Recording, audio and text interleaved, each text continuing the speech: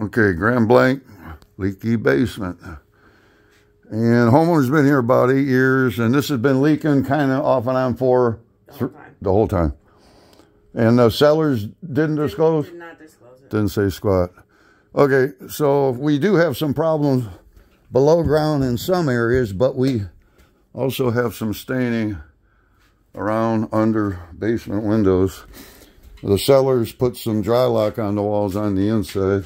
See the difference? Although a little bit of water's coming right there. Not as bad. Corner. Step crack there. Efflorescence. This is the front. Then we get over here. There's staining up high on the wood up there. You might not be able to see it on that. And directly underneath that staining, we have efflorescence discolorant.